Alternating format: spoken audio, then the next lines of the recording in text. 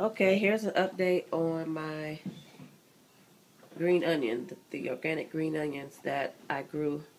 If you saw the first video, you see that they started all the way down here, and that was maybe 4 days ago, and this is what I have now. The ends are like this is because that's where I had cut the original ones, so those regrew back, and then I have some new ones also.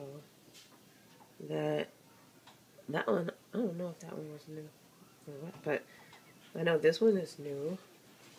It's growing up right there. I think I have another one down. Let's see. Right there, back there. Can you see it? That one's new.